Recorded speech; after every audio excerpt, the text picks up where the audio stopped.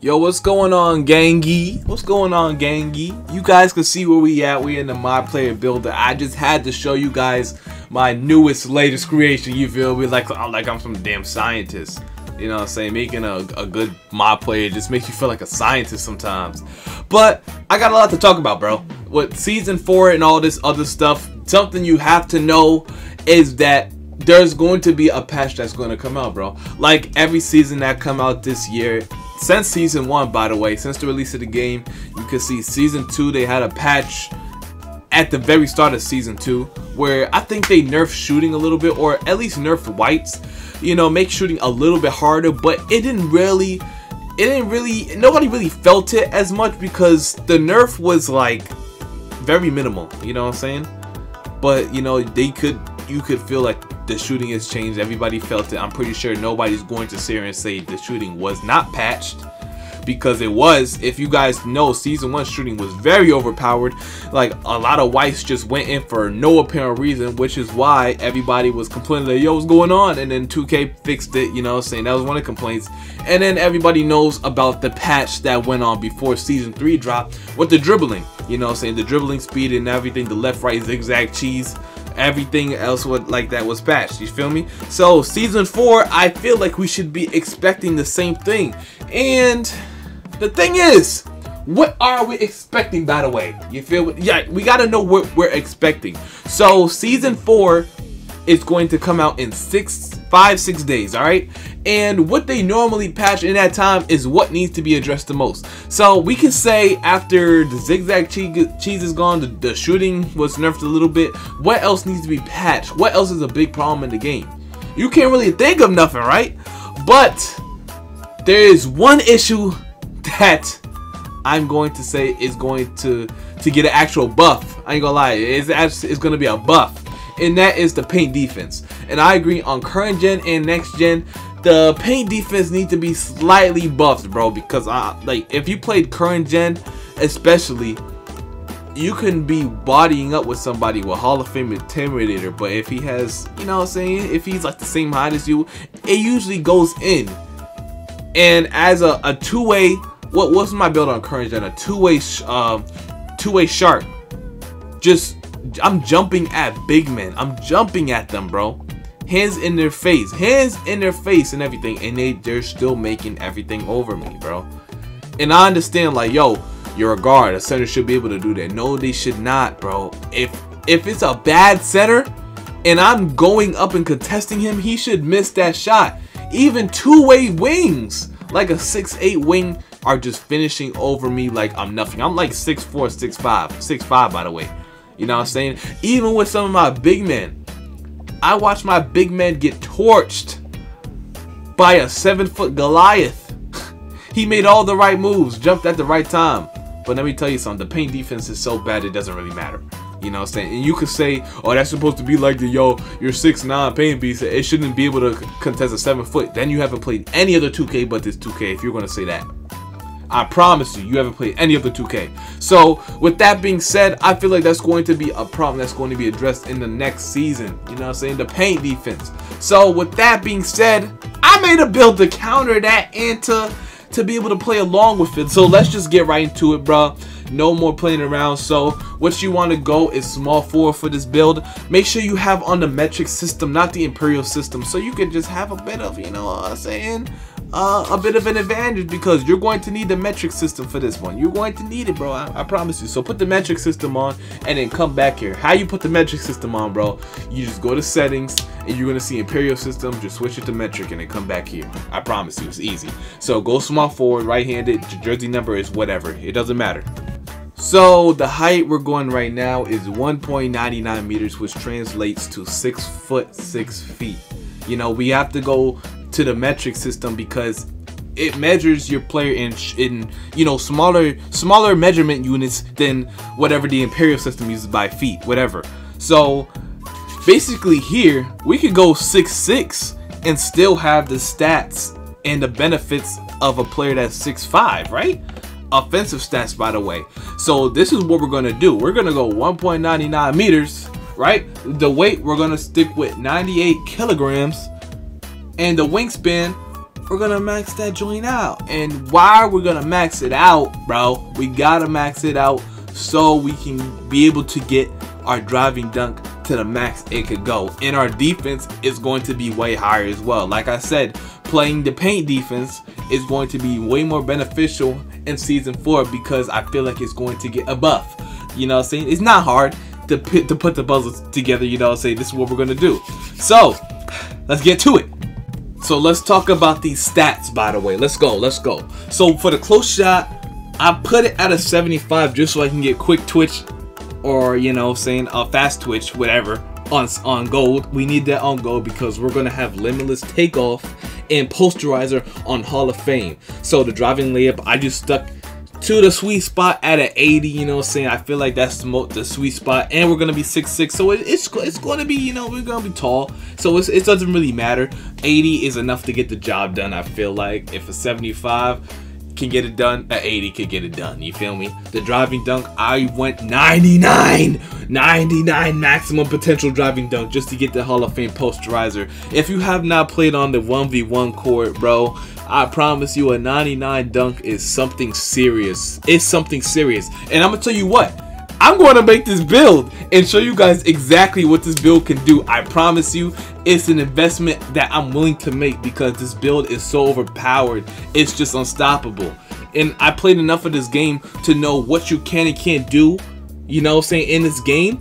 And I promise you this build is going to be like that. So the mid-range shot, I went with a 76 mid-range shot, a 83, which is going to be crazy, which is actually good considering that I maxed out my wingspan. So 80 is definitely good. You know what I'm saying? We still get Hall of Fame sniper and all those other badges. Silver hot zone hunter, which is more than enough. Silver chef. You know what I'm saying? We get all the badges that we need. Stop and pop, a volume shooter on gold. You gotta realize I'm gonna go to college and get 4 more shooting badge upgrades. That's 3, 4, 5, 6. And then I got the extra badge upgrade for when I hit level 40 in season 3. So you gotta realize, actually season 2 I hit level 40. So that's 5 extra badge points for shooting. So that's 27 badge upgrades, bro. I can use that for any category I want. But I feel like shooting is the most beneficial to this build, either shooting or defense, so that's what I'm going to go for. See, we're almost at the 20s with every single category. 23 finishing, 22 shooting, 25 playmaking, and 18 defensive badge upgrades. So for the playmaking, I'm going for 80 passing accuracy just because I want to use that extra 5 points that I was going to use just to get gold bullet passer for something even more beneficial. You know what I'm saying? We're gonna max out our ball handle, and we're gonna max out our speed with ball so we can get that gold quick first step. That's very important in this.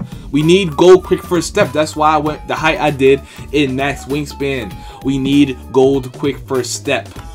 Hoping that y'all copied everything right here. You see right here, height 6'6", weight, I think that says 216. I can't even read from here, bro. I'm blind. Actually, I need my glasses. I don't even have my glasses. And wingspan is 7'3", right? So speed with ball is at 80, which we need to get gold quick first step, which is very important when you're having this build. Quick chain as well. That's why we have 84 ball handle. So let's go to the defense. The defense is cool, you know what I'm saying? I feel like the sweet spot for both the perimeter defense and steal is 86, so we have that both for 86. That's what we need for gold's pickpocket is 86, so we're good on that. You know what I'm saying? My other build doesn't even get 86 steal, honestly, so this is actually more beneficial for me because my defense went up. The block is going to be a 75 though. A 75 block gets me like silver intimidator, what you call it, silver rim protector. I don't even know what block it. Yeah, it does. I'm tripping. It does. We get chase down artists on silver. All those blocking defensive, like paint defensive badges is going to be so important for season 4. I'm trying to tell you guys, especially with this buff, bro.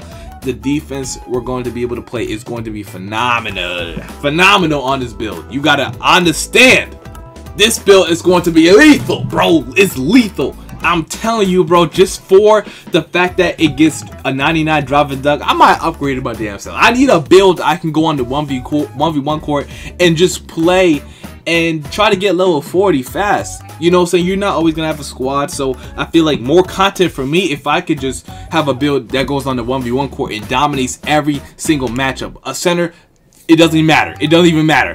A guard, it doesn't matter. I could guard guards. This build could guard any position 1 through 5, I feel like, bro. With the buff Season 4 is going to give us defensively, it's not going to be fair. So Season 4 is going to be focused on defense. I hope you guys realize that by now. Season 4 is just going to be focused on defense. We're going to need a defensive badge. I mean, a defensive build that can guard 1 through 5. And I feel like this build is going to be able to do it. I'm not going to lie to you. So the last stat we got to go through is the defensive rebounding. I feel like I put that at a 58 just so I can get those boards. You know, we're already going to be tall, so I ain't going to lie. I'm going to have a center on my team. You know, we're going to get the boards at, what is that, 58? That's going to be more than enough to get it over them guards, whoever you're guarding. So, yeah.